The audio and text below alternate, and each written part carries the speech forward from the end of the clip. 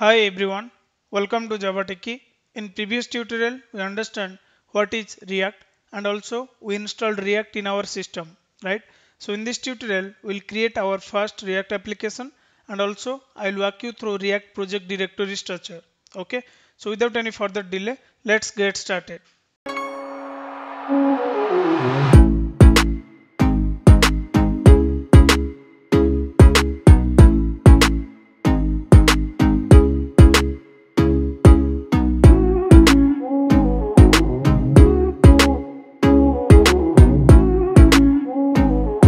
So to create a React project, you must need to install create-react-app.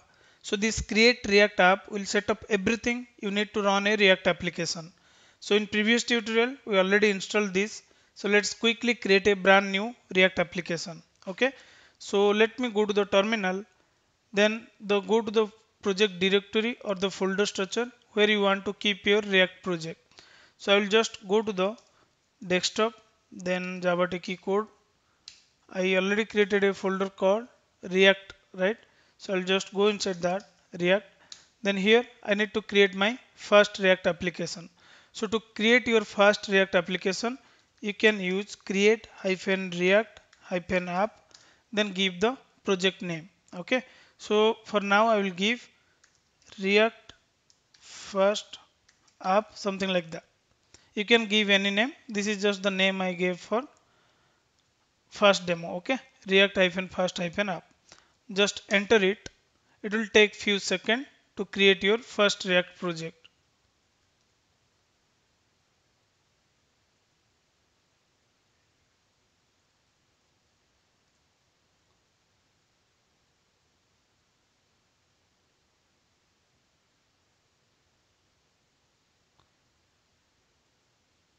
Yeah, so if you observe, it created our first React application and there is a steps to execute. npm start to start your React application, and then npm run build, npm test, npm run eject. There is couple of command. So we suggest that you begin by typing, go to that particular project directory cd, then React first app. This is what the project name we created. Then just start npm start. Okay, so I will directly go through the Visual Studio. If you remember, in last time we just installed Visual Studio, so I'll just open it. I'll just open the Visual Studio. This is the ID for developing the front-end application. You can use any other ID, but this is the more handy and flexible to write the code for front-end. Okay. Now here, once it will open, I will just add the, or I will just import my project. So click on File, then you can choose the Open folder. Just click on that. Then just go to the directory where you just created the project, desktop, JavaTechie code, then React. I'll open this React first application. Okay, click on open. It will take few seconds. Yeah, so the application is imported. Now you can go to the terminal. You can open the new terminal. Then since we are already in that particular directory, you can start here npm start. Okay, you can also use yarn.start since we already installed the yarn, but for now I will go with npm. Just enter it. It will take few seconds to start your first React application. You can see here it started on default port 3000. And now you can see the page is loaded here, right? This is what the home page of our first React application. And now here if you will observe, it says edit src/app.js and save to reload. Okay, it means it's already suggesting what you need to do next. Go inside src-app.js file. So if you go to the Visual Studio, go inside src and app.js. Okay, so in React this app is nothing a component. This app.js is a component. Okay, so there is two type of component in React: class component and function component.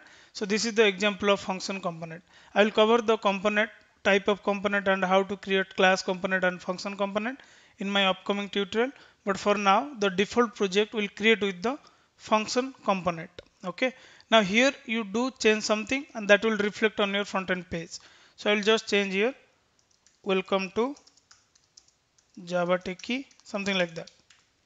And here if you want, you can change the URL. I will just give my URL. Let's say HTTPS. I will give www.youtube.com/JavaTechie. Fine. Let me save this. Just do Command S. It will auto compile and it will auto reload the changes. Now go to the browser. You can see here, welcome to JavaTechie, and the link will redirect to my channel now. That's fine, right? Now let's understand how this page is getting loaded or how the flow is going on in React. Okay. So let me go to the Visual Studio Code. So let me minimize this. Now if you observe, we just did the changes on app.js file, right? Which is nothing, the component in React. Now we need to tell to the React, this is what my component, you just load it when you are starting the application, right? So for that, there is a file called index.js, which is nothing you can consider as a registration file. Okay. In this index.js, you need to register your component so that React can understand, okay, this is what the component and I need to execute this piece of logic. So go inside this index.js. So if you will go and check in index.js, we are telling index.js load this component which is nothing app. Okay. And you can see here import app from .app. That is what the component we are importing here, and we are telling to React DOM render this particular component. Okay. Now since this index.js file is one JavaScript file, right? And we need to tell some HTML file to display this content. So for that reason, there is a syntax called document.getElementById. Now the entry point of this React web application is available inside public index.html.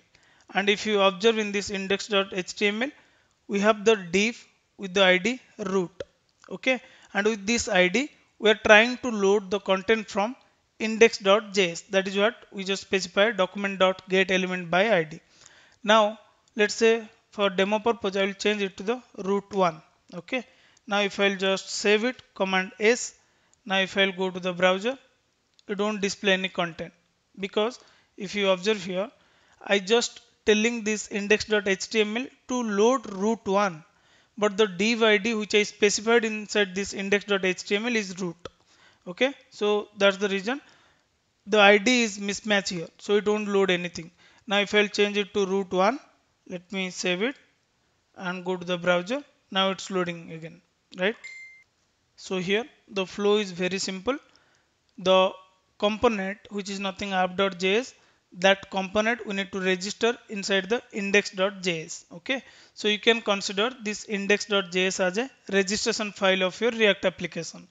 Now this index.js content need to be loaded by some HTML, right, to render that page. So that is where the index.html, which you can consider as a entry point of your web application, that will load. And there you need to specify this particular ID, and the same ID you need to specify in your index.js while writing this document.getElementById. Okay. So this is what the simple and straight flow. Now let's understand each folder of this particular project.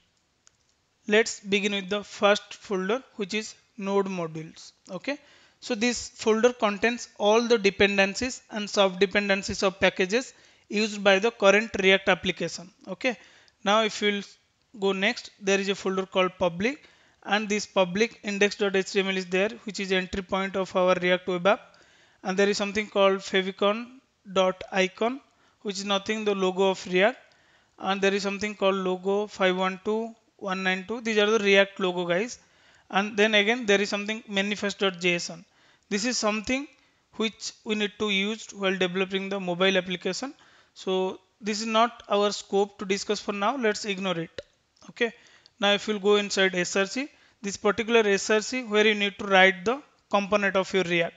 So there is, you can see app.css where you can write all the CSS related stuff, and app.js which is nothing the component of my React, and then app.test.js where I can write the test cases, and there is something called index.css. Again you can define the root CSS structure here. Okay. And then again index.js, which is nothing, as I mentioned, this is the place where you need to register your component. And then again there is something called logo.svg. Again I believe this is something React logo, and then setup test.js. This is also for test case, writing the test case and all, and report web vital.js. I'm not very sure for now, but I believe this is also related to the mobile app development. Okay. Now there is two file you can see, package.json and package.log.json. Okay. Now this package.json, if you will open this package.json, it just display the name of your application and the version and all the list of dependencies and their corresponding version. Also apart from that, it contains the script. With that script, you can run the React application.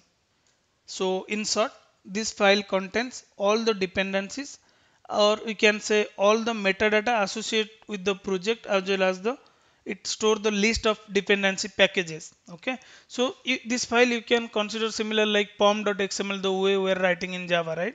In Maven project, this is something same. You just define the dependency name and its corresponding version, and also the script to run the React application. Okay.